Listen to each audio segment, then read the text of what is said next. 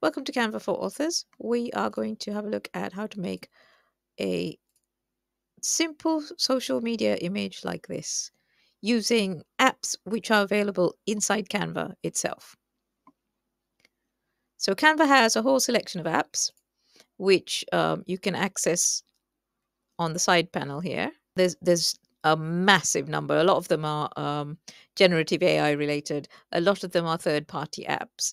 The apps that I'm going to talk about now, apart from Confetti, I think the others are all inside Canva itself. So you don't need a subscription and it's free to all Canva users.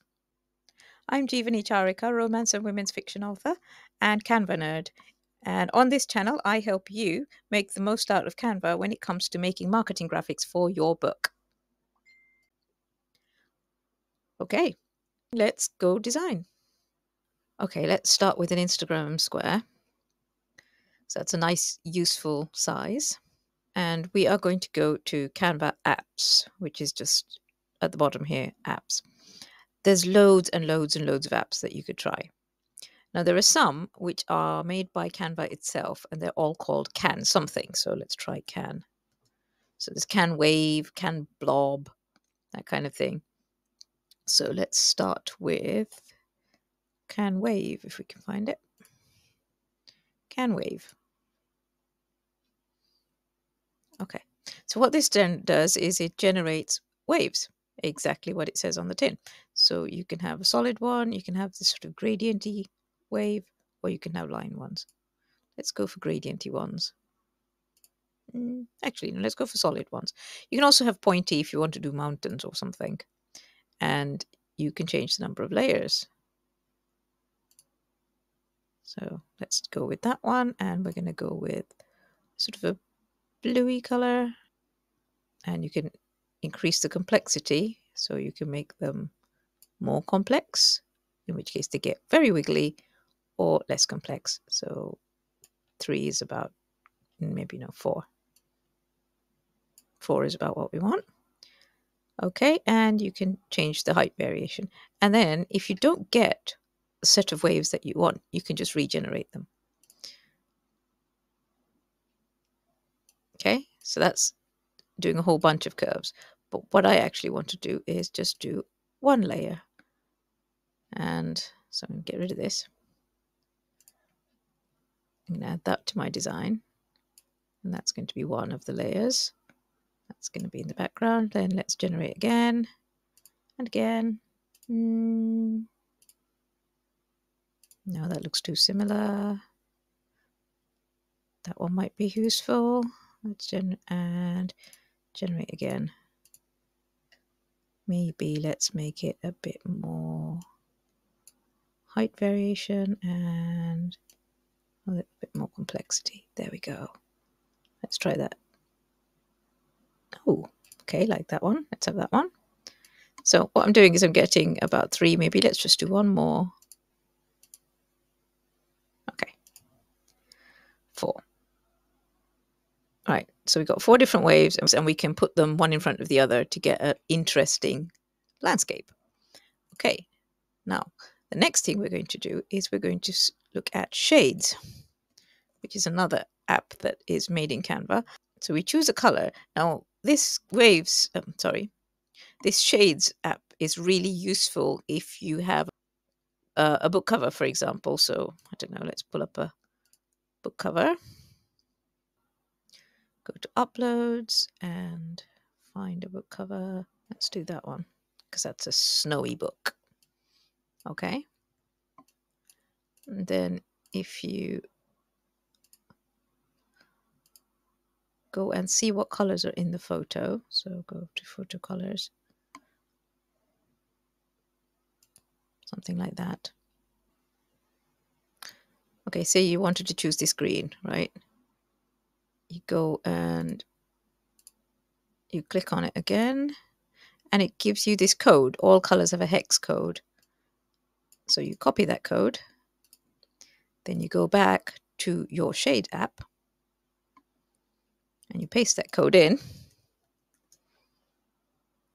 and it'll give you several different shades. And you can click Add Palette, and this becomes one of your set of photo colors, right? So now what we can do is, well, let's move this all the way back up here, right? And then I think that could be the furthest back. So let's use document colors, very dark. Next one, slightly lighter. Next one, lighter still. And this one, very light. And then let's make the background a nice dark blue.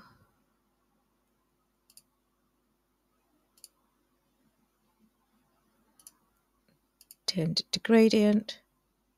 And so it's darker on top, lighter at the bottom. Right. Let's move this out of the way. So you've got your darkest mountain at the back. Let's get our layers panel up, show layers. Right, so you want darkest at the back and then getting lighter and lighter and lighter. Okay, so let's see how that looks. So that's the front.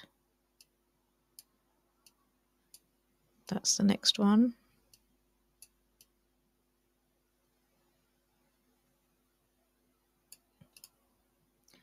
That's the next one.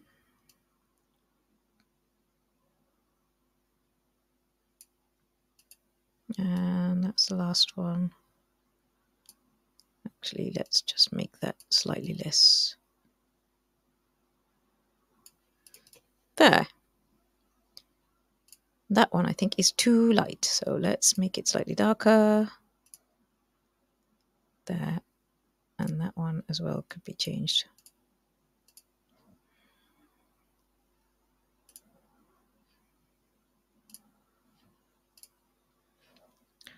Okay.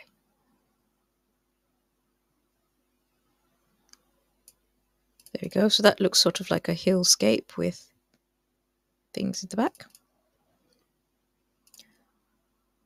And we could actually, if we go back to the background, add a bit of yellow.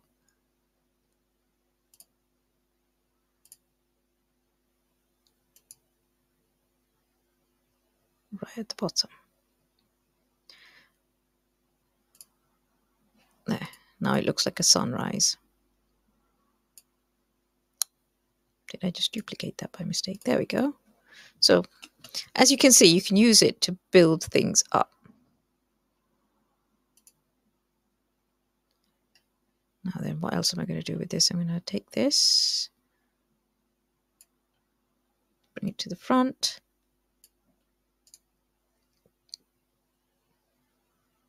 Layers, show layers. And I'm going to put that in front. There.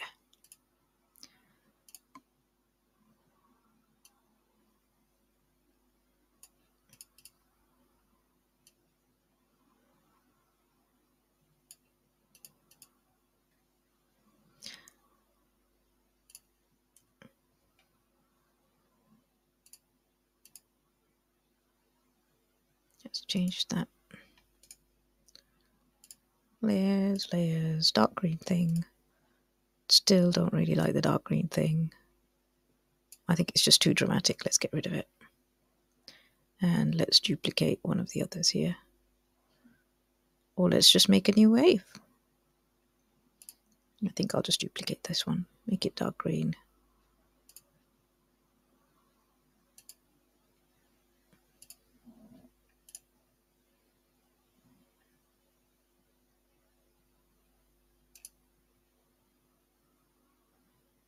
And send it to the back.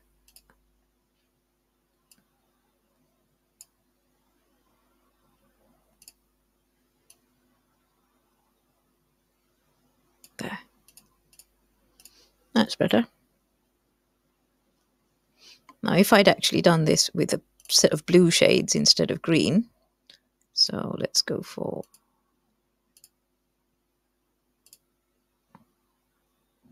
what's this one? 5E17EB. Let's go for that blue.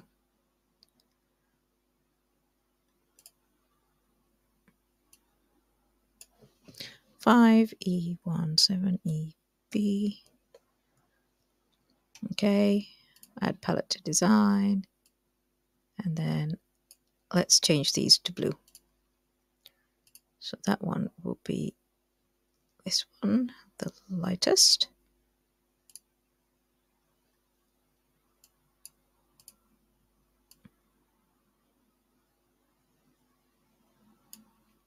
That one will be slightly lighter than that.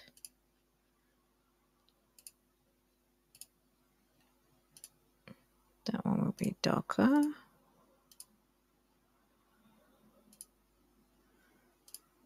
And that one will be darkest.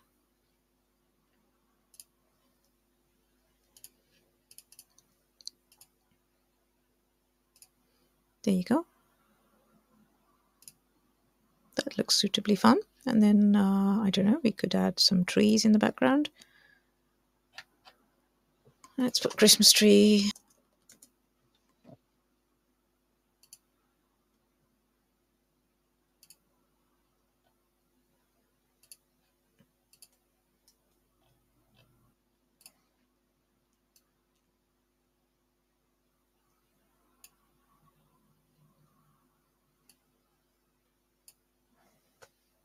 What you could do, if you wanted to change these to silhouettes, you could just click on there and turn them black. That would make them quite nice silhouettes. Oh, that's quite nice, actually.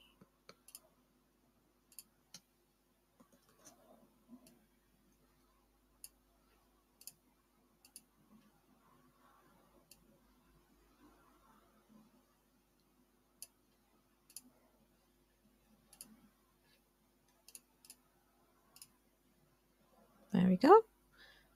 And something else for a little bit of interest. Let's do lamppost.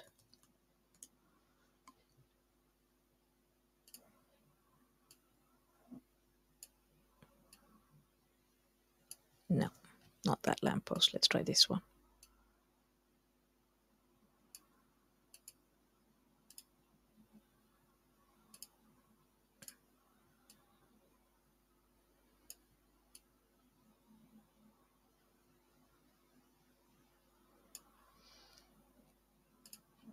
Let's move that back a bit.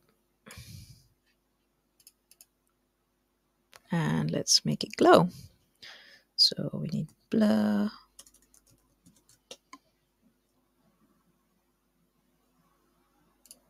The orange one you can change the color of. So let's make that the same color as the thing. And make it a bit brighter. And then if you wanted to, you could duplicate it.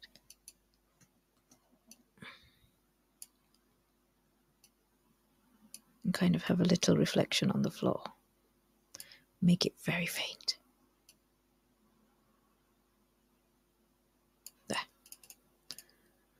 There you go. That's quite a nice little image. And if you wanted, you could add snow. One of the other cool apps that you could use is an app called Confetti, which lets you generate confetti. There you go. The app is called Confetti. You can choose what kind of confetti you want. So let's have stars, and let's deselect everything. Okay, so I quite like stars. Let's leave that one. And let's leave sun. No. Arc. Okay, stars and arcs. And then you can choose how dense you want it. We don't want it that dense. Let's get it let's get it a bit more dense than that. The size of your confetti and the size range and your position range and everything. And it'll generate you some confetti, and then you could generate again until you get the shape that you want. And then you can add to design.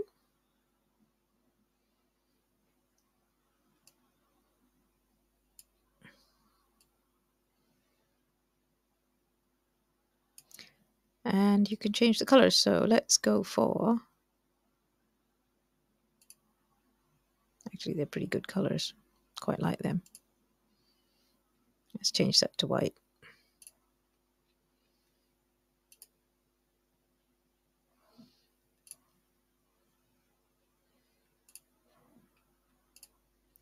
Just generally making it a bit paler.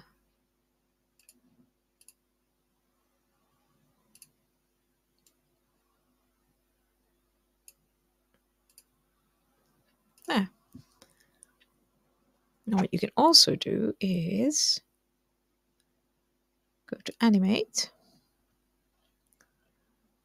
and let it flicker.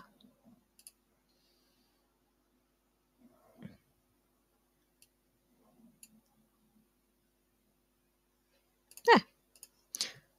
That's a weird but wonderful design using 3 different apps that you can find inside Canva, and they are available for free. If you found that useful, please tell all your friends. And if you're an author who wants to talk to other authors about how to use Canva and cool things that you can do with it, come join the Facebook group. The link is in the description. If you want me to give you a hand with your social media designs, just email me and we'll discuss what you need. So until the next time, don't forget to like and subscribe and tell everyone about this useful video. And thank you for your time.